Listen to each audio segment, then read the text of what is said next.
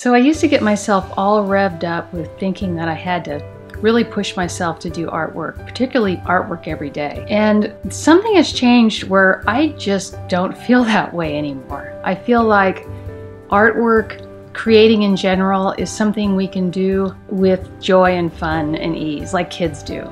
We can get inspired by whatever is coming up for us in the moment and move forward with that and not make such a deal out of I'm doing my art practice, like I have to go do this thing because if I don't make an effort towards this, basically force myself to get in there and do this art, it's just not going to happen. And I understand that way of thinking because that's the way I used to think about my art. I used to be very caught up in this idea that I really didn't want to be doing it, or there's no creativity, I'm not inspired. And what I've found to be true is that creativity and inspiration is a natural way of being. It is our resting state. It is our innate state. It's what is there when we stop trying so hard. You can liken it to the way kids are. They're not trying to be creative, they're just creative. So today I'm going to paint a camel.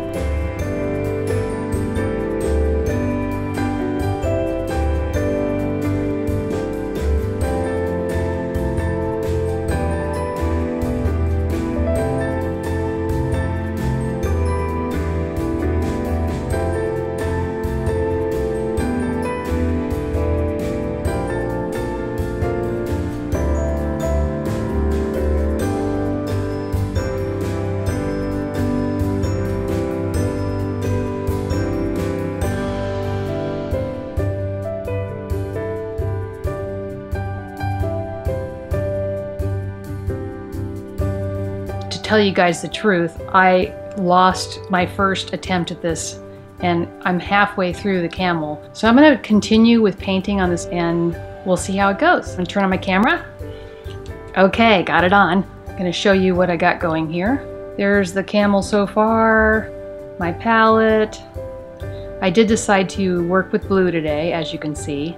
And this just happened because, one, I love blue, but then I love all colors. And, you know, I was looking through Pinterest earlier and I saw several different images of camels and some horses and stuff. And the camel just kind of stood out for me to do. So anyway, I've got this foundation of the camel. I painted around the shape and now I'm going to start adding some more stuff to it. So back to this idea of creating with ease. I'm kind of liking the shape I've got here. You know, I'm happy with this so far. And at this point, I can have a lot of thoughts around, oh my gosh, I don't want to ruin it. If I add stuff to it, it could go to heck and I don't want to lose what I've got already, right? So that's one of those things that it can go through my head and I don't have to give it any energy. Again, I recognize it and fine. And I'm just going to go ahead anyway. I've got an idea about how I want to go with this. I may or may not stick to that idea because we never know what's going to happen in the moment.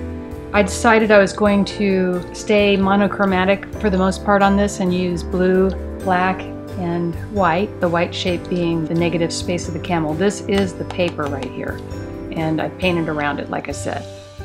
I always like to do things that have friendships going on or some sort of situation where there are two animals connecting with each other, or a flower and an animal, something where it's not just a lonely animal. So I got my pen. So this is a sleepy camel, and it's a happy camel, but a sleepy camel.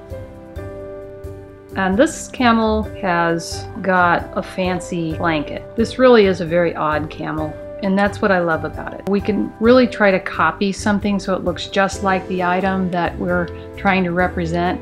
But for me, there's a lot more excitement in making quirky shapes and then playing with the shape once I've got it.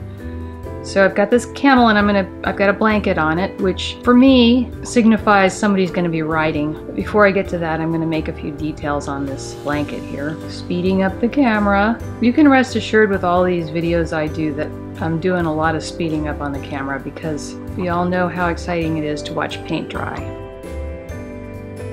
Now, I have an idea that this camel is going to be wearing boots.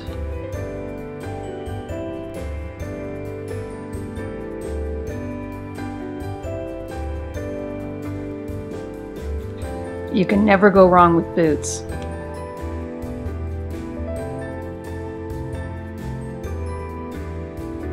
The reason that I lost my first videos was using too many electrical items, which included my trusty hairdryer. Getting a little bit of details on this blankety thing. I'm going to cheat and put another color in here because I really want to see just a little pop of pink on that cheek, and that's good. Maybe some socks, because socks are silly, not near as serious as boots. So I'm going along here and I'm not trying really hard, I'm just playing around. It may or may not work out. That's not the point. The point is to just play around, have fun, see what happens. And so I'm going to keep going here.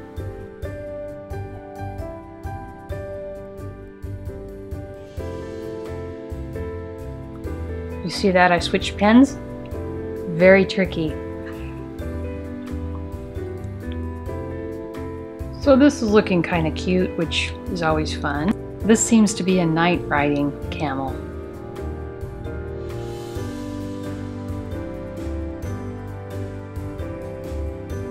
So here's a good example of me going along and not liking where it's going, but not caring. And who knows why those thoughts come up that say, you didn't do that right.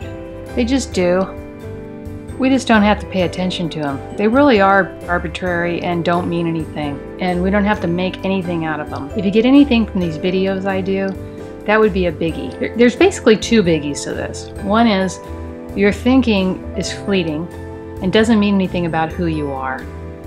You are this creative being. This is the natural you when all this thinking kind of slows down, or basically stop paying attention to it. And then your natural creativity comes forward because you're no longer tied up in energy around these thoughts that you're having that you think you need to do something with. So that's the big message here. And to have fun. So this is my video on creating with ease. If you've enjoyed this video, you could give it a like, and I'd love it if you subscribe to this channel. So anything that comes up for you around this video that you have a question about or just want to comment on, I'd love to have a conversation with you in the comments below. You can also subscribe to my email, and I send those out approximately once a week. They will link to my latest video, and I also do a monthly art print giveaway. I look forward to seeing you again soon, and have a great day.